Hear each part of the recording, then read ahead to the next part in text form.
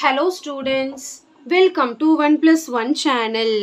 இன்னைக்கு நம்ம வீடியோல 8th standard chapter 4ல example 4.7 பார்க்க போறோம். இந்த ப்ராப்ளத்துல பாத்தீங்கன்னா if the selling price of an LED TV is equal to 5/4 of its cost price அப்படின்னு சொல்லியிருக்காங்க. Then find the gain or profit percentage. அவங்களே சொல்லிட்டாங்க gain அப்படின்ட்டு. gainum profitம் ஒண்ணுதான். அதோட percentage கண்டுபிடிக்க சொல்றாங்க. First என்ன கொடுத்திருக்காங்கன்னு பார்த்தறலாம். The SP of an LED is equal to 5/4 of its cost price. இதுதான் கொடுத்திருக்காங்க. புரியுதுங்களா? Again சொல்றேன் பாருங்க. Selling price of an LED TV is equal to 5/4 of its cost price. இதுதான் கொடுத்திருக்காங்க.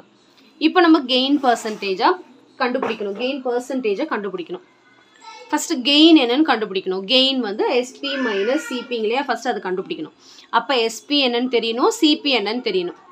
இதுல SP வந்து क्वेश्चनலயே கொடுத்துட்டாங்க பாருங்க. என்னன்னா 5/4 of na into இந்த cost price நான் என்னன்னு எடுத்துக்க போறேன்னா x ன்னு எடுத்துக்க போறேன். ஏன்னா தெரியாதுலையா, அதனால x ன்னு எடுத்துக்க போறோம்.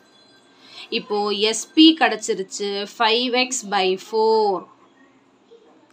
cost price என்னன்னா x எடுத்துக்க போறேன். क्वेश्चनல gain percentage கேக்குறாங்க.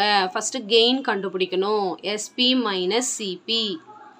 So SP பாத்தீங்கன்னா 5x/4 minus CP பாத்தீங்கன்னா x. இத கண்டுபிடிச்சிட்டு அதுக்கப்புறம் அத percentage-ஆ மாத்தணும். ஃபார்முலா வந்து gain by CP into 100%. சரிங்களா?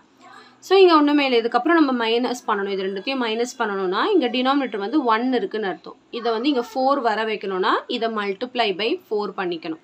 ஏன்னா இங்க 4 இருக்குலையா, இங்கேயும் 4 வரணும். அப்ப என்ன வரும்னா 5x/4 மைனஸ் இத மல்டிப்ளை பண்ணா 4x/4 ன்னு வரும். இப்போ டினாமினேட்டர் ரெண்டும் சேம் ஆனதுனால மைனஸ் பண்ணிக்கலாம். 5x minus 4x வந்து 1x, x/4. இப்போ நான் கெயினும் கண்டுபிடிச்சிட்டேன் x/4. இதுக்கப்புறம் நம்ம gain percentage கண்டுபிடிக்கணும்.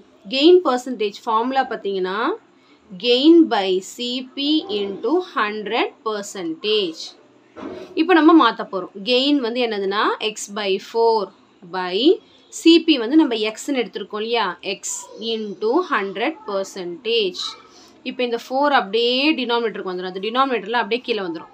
அப்போ மேலே இருக்கிறது x by கீழே வந்து 4 into x ஆயிடும் into 100%. இங்கே xம் கேன்சல் ஆயிடும். இப்போ இந்த இதையும் கேன்சல் பண்ணலாம். 4 1s are 4.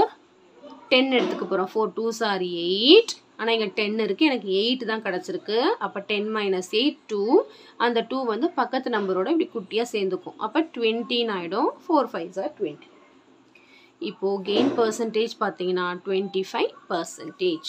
அவ்வளவுதான். gain is equal to 25%. Simple concept தான். क्वेश्चनலயே எல்லாமே கொடுத்திருப்பாங்க. நம்ம கொஞ்சம் அண்டர்ஸ்டாண்ட் பண்ணிக்கிட்டோம்னா ஈஸியா முடிச்சிடலாம். ஃபார்முலாஸ்லாம் கரெக்ட்டா ஞாபகம் வச்சுக்கிட்டீங்கன்னா ரொம்ப சிம்பிள் தான். சோ கண்டிப்பா இந்த சம் நல்லா உங்களுக்கு கிளியரா அண்டர்ஸ்டாண்ட் ஆயிருக்கும்னு நினைக்கிறேன்.